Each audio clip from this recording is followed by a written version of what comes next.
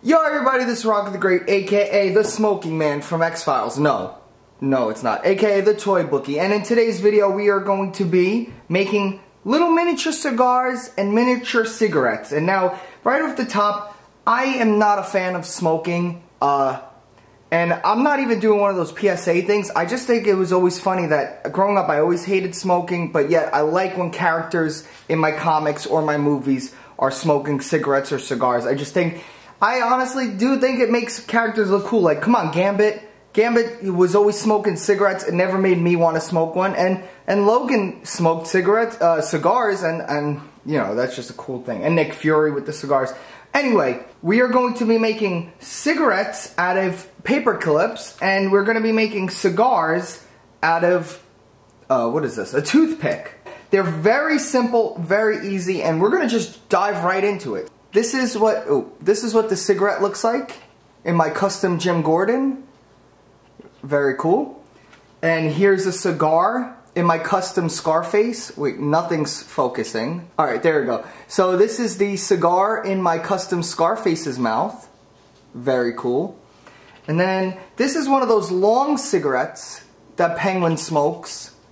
You know, like those, I forgot what they're called, but it's old. Oh wow, this is a modded, custom-ish Penguin also. So all these are customs on the, and I'm not even a customizer. Whatever. So let's get to it. It's very simple, so I don't even have to go in crazy in depth. What you're going to want to do is you take these dollar store paper clips, you take the white one, and you get pliers, and I believe it should work with scissors too because these are very small. And you just think, okay, that's what a cigarette looks like. Boom. You cut it there, and look at that. You got a mini cigarette. You could even add smoke with a cotton ball. You could add smoke to the front of it. And I like how you could even actually add the filter, add a little bit of yellow or orange paint on it. But they're always in a character's mouth or hands, so I didn't even bother. And it looks good. So that's just up to you now. You could paint it up afterwards. And then it's even same as simple. It's equally simple with the cigar. You just take the, what is that called? The toothpick. It's early, guys. Bear with me, please.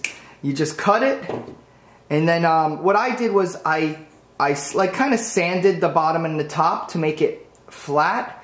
Then you just paint them brown. And on the top, I just add a dab of red paint, and that's it, man.